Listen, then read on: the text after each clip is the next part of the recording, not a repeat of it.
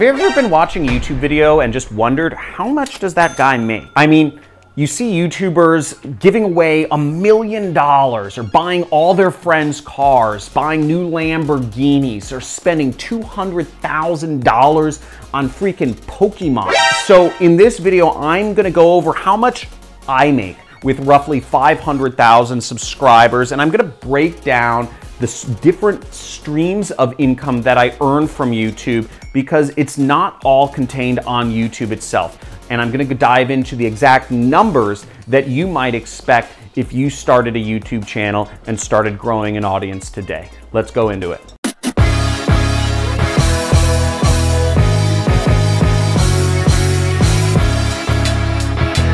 I know you love that YouTube money, because I do too. YouTube is a great platform to make lots of money with. And I'm gonna go over in detail exactly how much I make on YouTube, how I make it, and what you can expect if you're running a YouTube channel too. Now, if you've been watching YouTube for a bit, you've seen that YouTubers are making more and more and more and more money. You see things like Mr. Beast just literally tipping a house to his to his pizza delivery guy. I just bought this house and I'm gonna give it to Chandler. Really? No, Bruh. but I am gonna give it to a pizza delivery guy. You see him giving $1 million, just a pallet of cash away to his friends. You see people buying new cars, Lamborghinis, buying cars for their friends. And it's absolutely insane the amount of wealth that's being created by YouTube, but it's because of the amount of attention that YouTube is creating for itself. Now, you have a few options to figure out how much money somebody is making from YouTube. One option is you can go to socialblade.com and you can type in the channel name of the YouTuber you want to know how much money they make, and Social Blade will give you a range of how much income that person actually makes. But online services like Social Blade aren't always the best. In my case, Social Blade is off by a factor of about 10 to 100. That's how off their range is. So it's not always the best. Other way is to actually just search in YouTube, how much do YouTubers make? And they can try to give you some sort of estimation. There's some videos out there.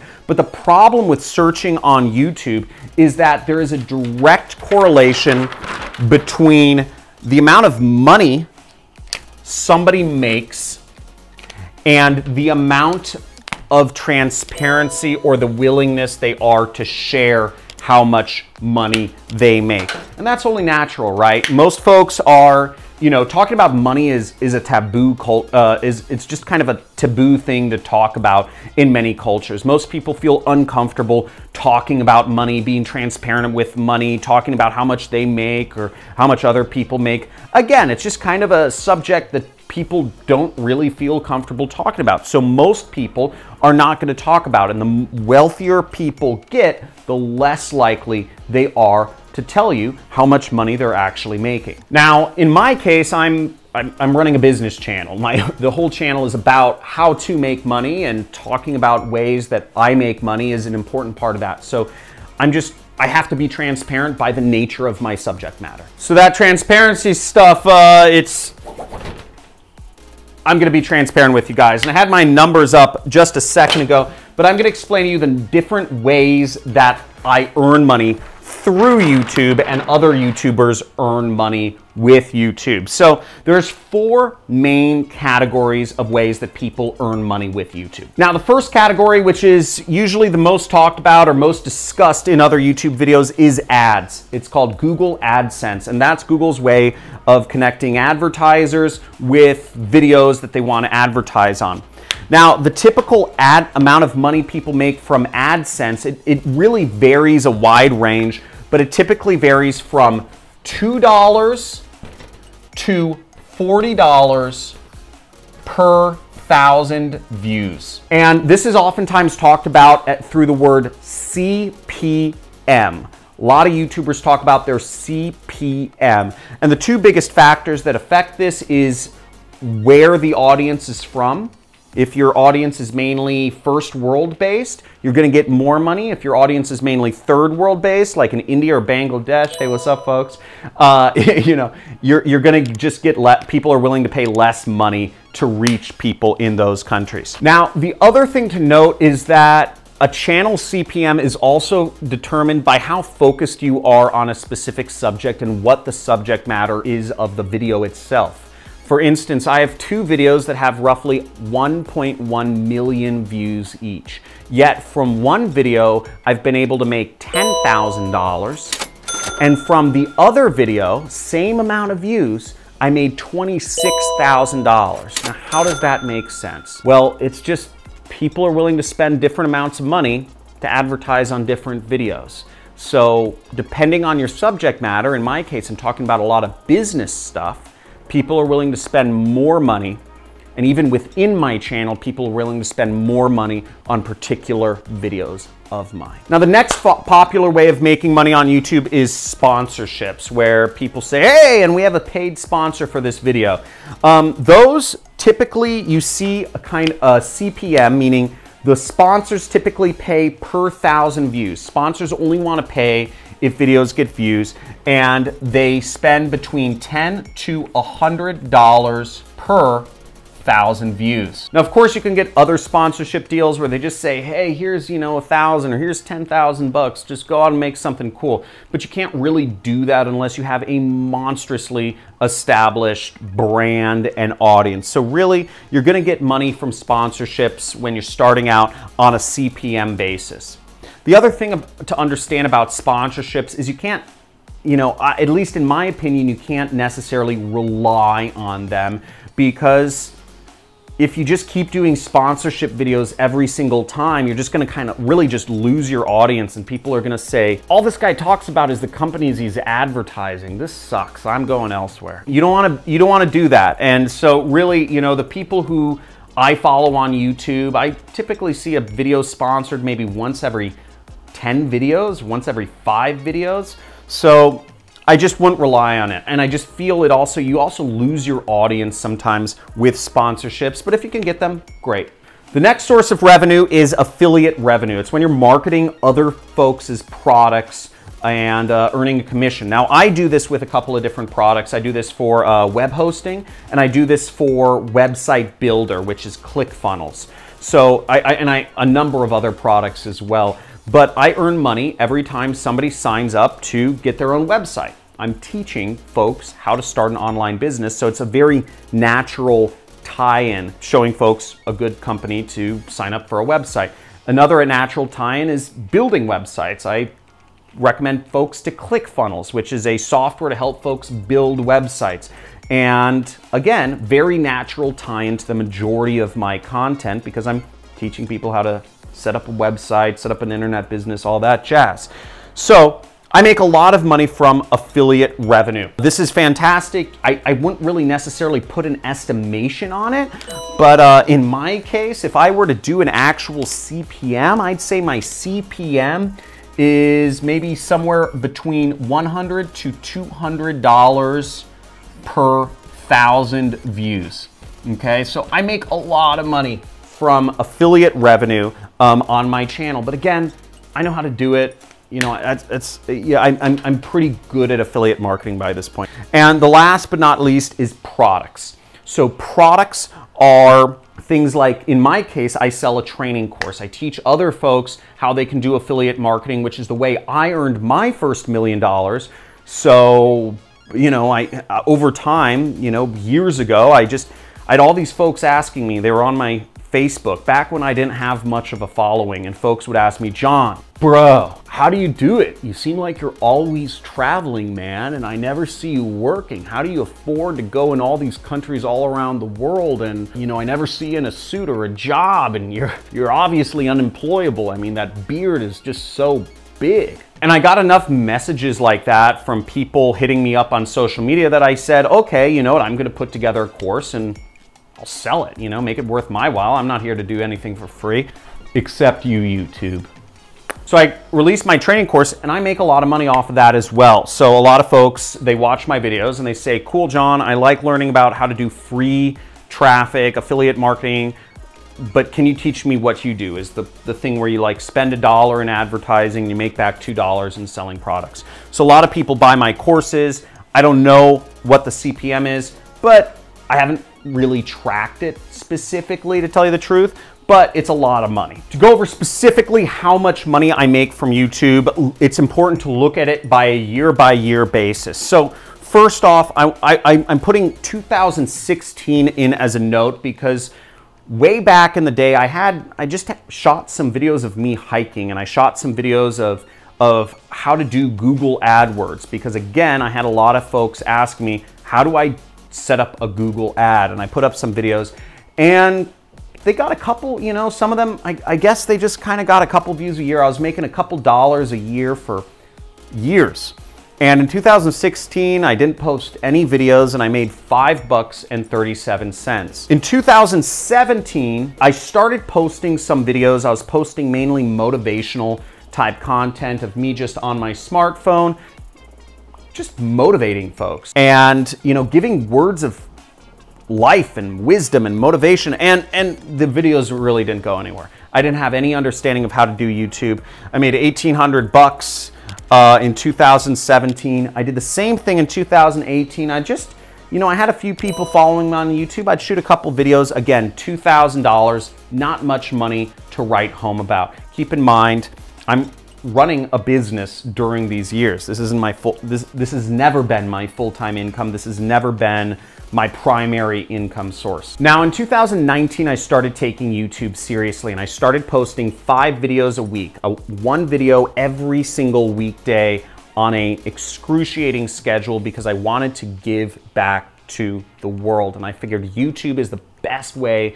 to do that. It's the best form of me volunteering my time, basically. And things started to take off. I started researching how to do the YouTube algorithm and how to grow a channel, what sort of content to put out. And what happened was I started growing very fast, and I got over $100,000 the first year. I actually dedicated myself to doing videos for YouTube. $100,689. Now keep in mind that this is a side business for me. I did this in my free time. I was already running a business that the year before made me almost $2 million. And in 2019, I was continuing to run my business, and I made over $3 million that year. So I'm already making hundreds of thousands of dollars a month. I'm already managing a business, which is in and of itself, you know, basically a full-time thing for me. And I'm doing YouTube on the side. So if I was able to do YouTube on the side and make an extra $100,000, I think anybody can do YouTube. Anybody has the time if you are committed and if you're focused on it. And if you enjoy talking to people, if you enjoy putting out content, you'll do great on YouTube. Now, 2020, I continued to put out 5 videos a week, and it was excruciating, but I started to burn out towards the end of the year. And I also just got tired of doing the same content, of really what I call playing to the algorithm. And I just started putting out stuff I was interested in. So my growth didn't go up as dramatically as it should have in 2020 because, again, I wasn't really focused on it. I didn't really care as much in 2020. But as you see, I still made $185,000. So, yeah, $185,000. And keep in mind, that's continuing to run my business, which did over $4 million last year. YouTube is certainly something you can do on the side, but it does take a lot of time, and it takes passion, and it takes enthusiasm, and it takes a keen look at all of the things involved. What's nice about YouTube is that even when I went on a hiatus of YouTube for about 6 months, the income still rolls in, and it's been making between $10,000 and $20,000 a month, even without me posting videos, which is just absolutely nuts. But again, it's a benefit of YouTube is once you put out your content to the world, you can make money off of that content forever. As long as it's online, you can be getting views and you can be making money. As I said before, YouTube's never been my primary source of income. It's just been kind of a side thing I'm passionate about. But what I think it's important is you never want to be dependent on a single source of income. If you're growing a YouTube channel, it's not good enough to depend on AdSense alone. because then if something changes in whatever the business model or the situation, you are completely out of luck. What I've done in my business is I've created multiple streams of income, and I teach a lot of this on my channel about how to create a business from scratch, how to create multiple streams of income, the mindset of being able to do all this stuff. And I encourage you to subscribe and just spank that like button over and over and over again until but leave it blue, because that really helps out the YouTube algorithm and that helps out me as well. And also let me know in the comments what your favorite one of these multiple income streams is, because I'm going to talk more about it in future videos. Now, the multiple streams of income that I've created in my business has been, one important one has been affiliate, obviously. I do a lot of affiliate marketing because I don't like creating products myself. I have my own training course called the Super Affiliate System, which I believe is it's the best affiliate marketing training program in the market right now. That's how I earned my first $1 million in life. So if you want to learn how I did it and how you can do affiliate marketing too, there's a link down in the description. There's a webinar, there's a video that'll teach you more about what Super Affiliate System is. But it took me a lot of time, a lot of effort to shoot all the videos for all the modules, to continually optimize my customer support, to create all the handouts, to create all of the stuff, the webinars, everything involved in running a good training course. So I prefer to market other people's products. Affiliate marketing, OPP, other people's products. You down with OPP? Yeah, you know me. Affiliate marketing is so hands-off, and again, that's how I traveled the world for so many years, because I had no obligations to any customers. All I did was spend money on ads and have it spit out more money on the other side. The other source of income is courses, right? A lot of folks watch my channel wanting to learn how to do the way I made my first $1 million, which is affiliate marketing. So I teach it in my course, and it's very detailed and it works. And it's not dependent on any single, I'm not going to name out other courses, but it's not dependent on any single traffic source. I teach Facebook ads, YouTube ads, Google ads, Instagram ads. I teach them all because to me, it doesn't matter. I just find the places where I can spend $1 to make back $2, and I just do it over and over again. The other income stream we talked about is YouTube. YouTube AdSense obviously makes some money, not a lot, but it is nice, right? To have an extra $10,000 to $20,000 a month. Another major source of income for me is investments. As I grow my investment portfolio, as I grow my wealth, my investments keep pumping out more and more money every year. Last year, the stock market just went on a bull rampage, and I did all right. Real estate is not necessarily a source of income for me, as I mainly own it as an asset, but it's an important part of my, what I call my portfolio, because I own a lot of real estate. I own a lot of land out here where I live in Malibu, California. Absolutely love living in the mountains. I cherish everything about our property. I live on a bit of a horse ranch. Maybe I'll show it around sometime, but it's great.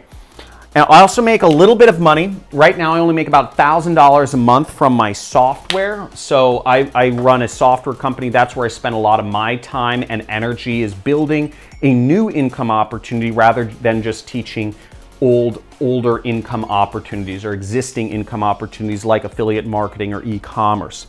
Our software allows anyone to become a marketing consultant and to do advertising for local businesses. This is a almost $200 billion category of advertising that is untouched by marketers. And it's untouched because there's never been a way to cost effectively do local business advertising. With our software, you can get started for free. This is something where you can make money without having to spend a dime.